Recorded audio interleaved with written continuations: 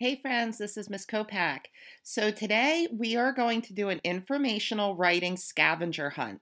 And since this is something that we haven't done before, I thought it might be a good idea for us to try doing it together in this video. So on Seesaw and in this week's learning board, there is a link to a document that looks just like this one on the screen. If you have a printer at home, I recommend stopping this video and printing out this document. That way you'll be able to fill it out with me as we go through the video. If you do not have a printer, you will be able to fill this out after the video in Seesaw. So if you have a printer, stop the video and find this link on Seesaw or on the learning board. Print this document out. Okay, so this document says Informational Writing Scavenger Hunt. How can I identify the characteristics of informational writing? Directions. Read and analyze the text, Christian the Lion. Look for the following characteristics of informational writing and record one thing you notice about each characteristic. So remember in yesterday's lesson, you learned about some of the things that can be found in informational writing. For example, there's a clear topic. So when we read the article today, we're going to write down what we notice about the topic. We're also going to look for an introduction with a lead or a hook. We're going to look for headings and subheadings and write down what we notice about them. We're going to look for main ideas in each section. We're going to look for information, facts and details, vocabulary and definitions, photographs and text features, and a conclusion. So again, we're going to look for these things and we're going to write down what we notice about them. So to make this a little easier for me, I'm going to type my responses, but if you have the paper in front of you, you can just use a pencil. So first, let's look at the article Christian the Lion. Here it is. And I am going to zoom in so that you can see the words. So the title, Christian the Lion, Should a Lion Live in a Big City? And this is by Todd Olson. So I'm going to zoom in so that you can see the words a little bit better. And you can read this along with me. Let's start with the introduction. One day, almost 40 years ago, two men named Ace and John went to a fancy store. They saw a baby lion living in a cage. The lion was for sale, but the men had no plans to buy the animal. Ace and John went back to their home. They lived in the furniture store where they worked. It was in the city of London, England. They couldn't stop thinking about the little lion, so they put all their money together and bought him. They named him Christian. Now this section's called Growing Up. Christian weighed only 30 pounds. He had fun living in the furniture store. He was gentle with the men. People came to the shop just to see the lion. But Christian grew fast. Ace and John knew the lion would be a huge predator. He'd have sharp teeth and claws. Ace and John realized that a shop in London wasn't the right place for Christian, but neither was a zoo. So where could he go? The men didn't know. And down here I see our glossary that says predator is an animal that kills and eats other animals. So we'll go to the second page. And let's look at the section called Going Wild. One day, two people came to the store. They knew a man named George who had set a lion free in Africa. Ace and John wondered if George could do the same thing for Christian. George said he could, so Ace and John brought Christian to Africa. But Christian had never learned to do the things that lions in the wild can do. He had never hunted for his own food. He had never lived with other lions. How would he survive? George had a plan. A group of lions lived at his camp. George hoped Christian would become close with them. The group could then go into the wild together. At first, Christian wanted to stay with Ace and John, but he soon made friends with the lions. Ace and John knew it was safe to leave Christian. Saying goodbye was very sad. As they drove away, Christian chased after their truck. This made leaving him even harder. And our last section is called Together Again. The next year, the men visited Christian. He was 300 pounds. He was 6 feet long. The men didn't know whether Christian would remember them. But he did. When Ace and John called out to Christian, the lion put his paws on Ace's shoulders. Then he reached over to John and pulled him in too. He was hugging them. When Ace and John said goodbye to Christian again, they cried. They would miss the lion forever, but they knew he would be happy in the wild and he would never live in a cage again. If we go back up to the photographs, we have a caption here that's called Sweet Greeting. John and Ace's reunion with Christian was captured on film, and it is one of the most popular YouTube videos ever posted. Oh, wow. Maybe you can search for that on YouTube sometime.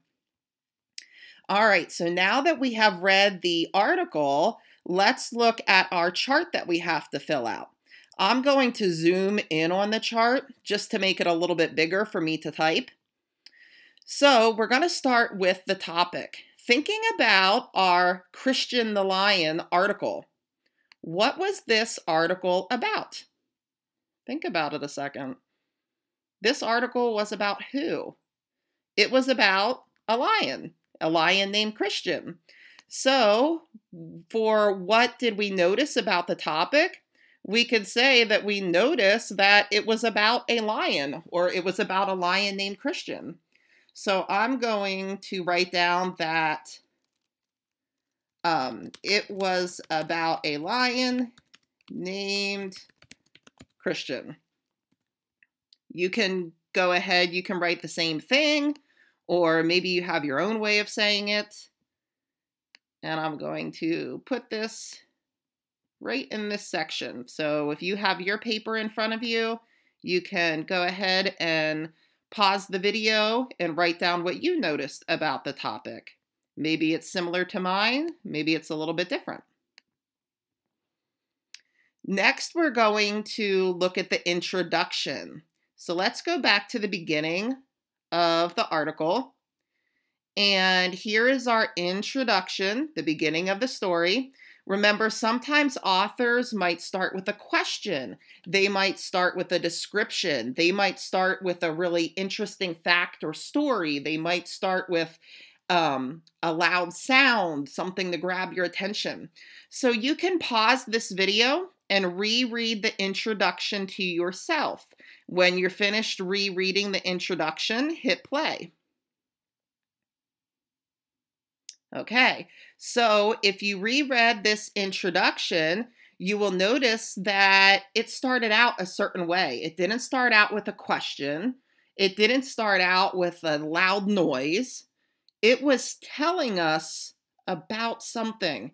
It was telling us kind of an interesting little story, an interesting little fact, that these men had gone to a store and there was something unusual for sale at the store. A lion was for sale at the store. I've never seen a lion for sale at a store, so that's definitely grabbing my attention. It's pretty strange.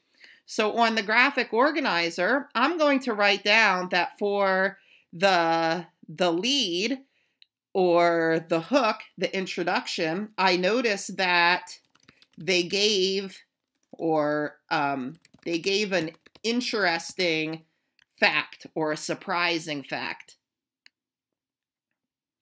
That's what they did to start the story, to kind of grab our attention. They gave a really interesting fact.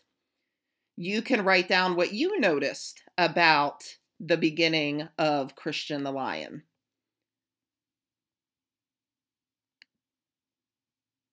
Now we're going to look at the headings and subheadings. So let's look back at the article. We see we have up here Christian the Lion. We have a subheading, Growing Up. On the next page, we have two more headings, Going Wild and Together Again.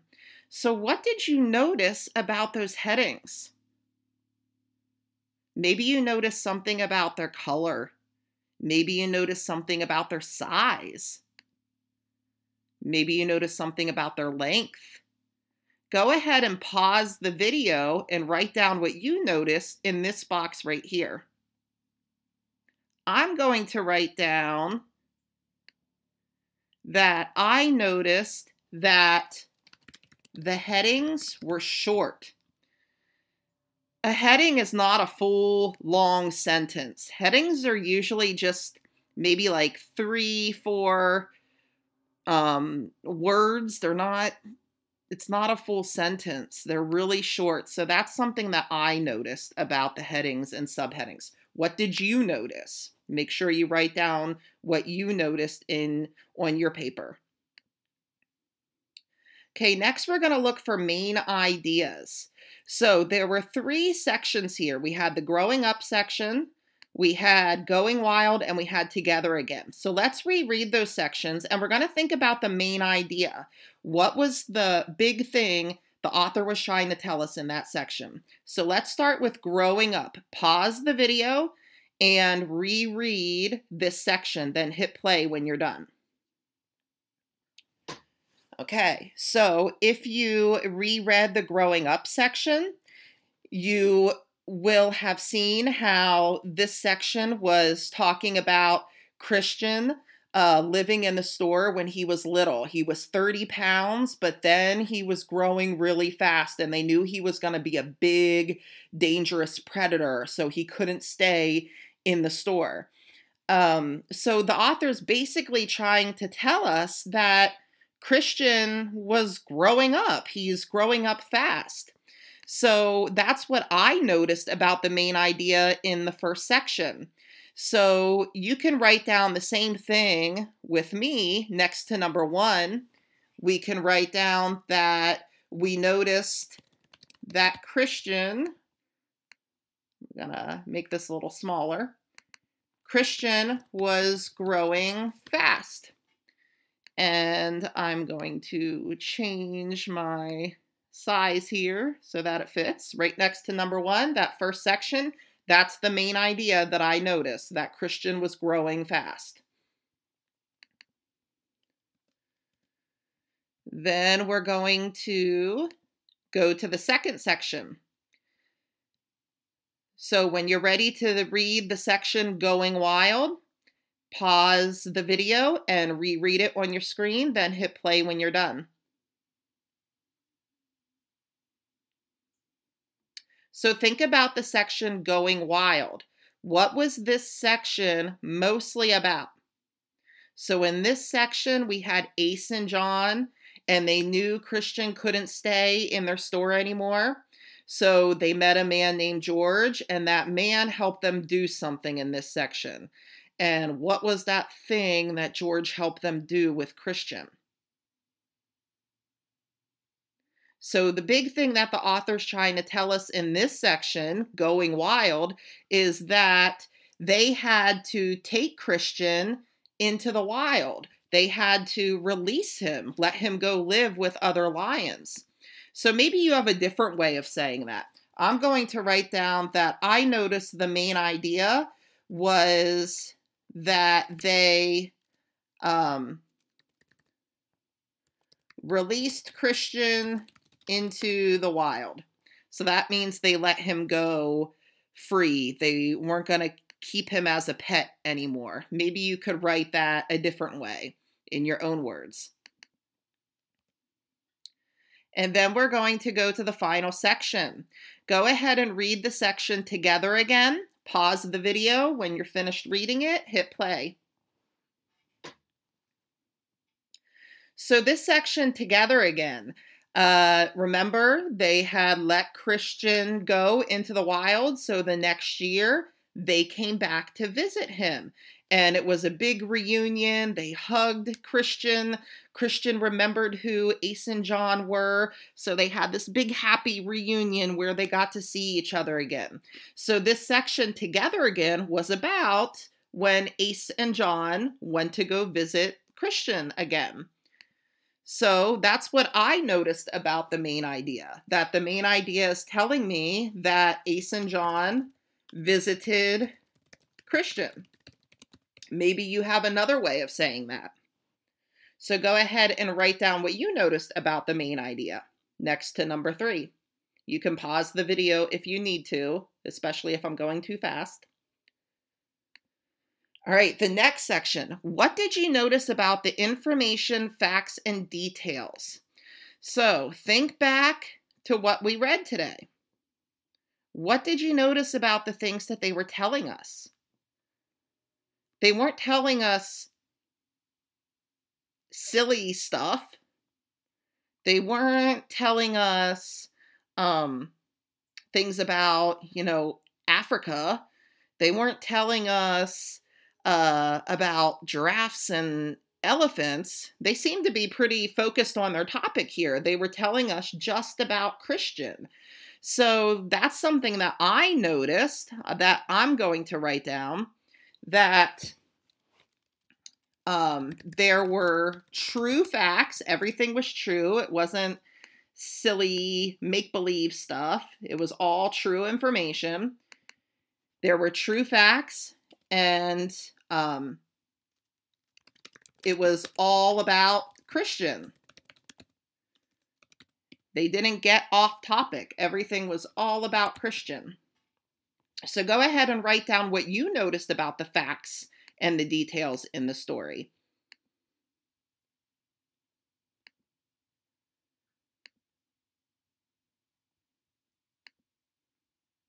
All right. The other section that we need to fill out is vocabulary and definitions. Now, remember, usually in a nonfiction article or book, those important words are going to be shown in bold print. So let's look back through the text. I don't see any big important words on this page. Let's go to the first page. Do you see it? I see it. What do you notice about this word? It doesn't look like the others. And I also see it down here too. So write down in the vocabulary section what you notice about this important vocabulary word. Maybe you notice something about the way it looks. Maybe you notice something about where it's at. I'm going to write down that it was in bold print. I'm also going to write down that it was in the glossary. That's what that yellow section was in the article, the glossary. So I noticed 2 things about that. Maybe you noticed the same thing. Maybe you noticed something different. Next, we're going to look at the photographs and other text features. So we're going to look at the photographs to see what the photographs are showing us. We're also going to see if there's any other text features. Did they give us a map, a timeline? Did they give us a diagram, captions? Let's look back at the article and find out. So here we have a photograph. Do you notice anything about that photograph? And let's look here. Do you notice anything here? I don't see any maps or diagrams or timelines or table of contents or index, any of those text features. But I do see another text feature. Do you see it? So on the next section of your chart, you're going to write down what you noticed about the photographs and text features. So you can pause the video if you need to.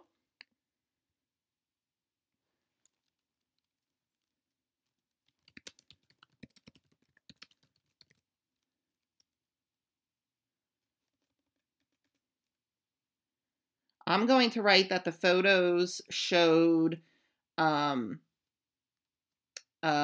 Christian. That's the lion.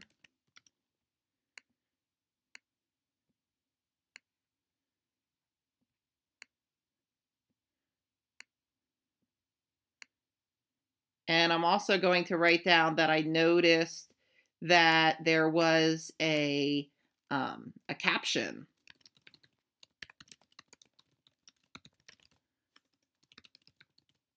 One of the photos had a caption. Okay, finally, we're going to look at the conclusion. The conclusion is how the author ended the article. So let's look at the ending. So when we look at our ending, we're going to look at like the last paragraph, see how they ended it. So go ahead and reread this last paragraph. See how the author ended it.